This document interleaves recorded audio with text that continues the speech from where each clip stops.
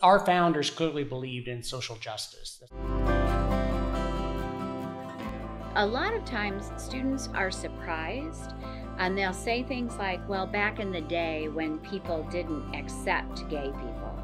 And I say, you mean like this morning? It's still astonishing to me that we now say in this country we honor marriage for same-sex couples, but yet we don't accept them. We decided there had to be a group and we had to be visible and we had to just take it right back out there. When I came to Olivet and I saw that there was a GSA, I instantly jumped in because I felt that at like a small college there had to be, you know, a common ground for all of us to come together.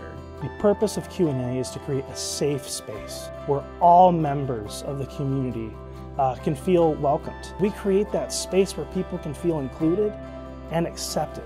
But when common ground is at its most powerful, it brings us together.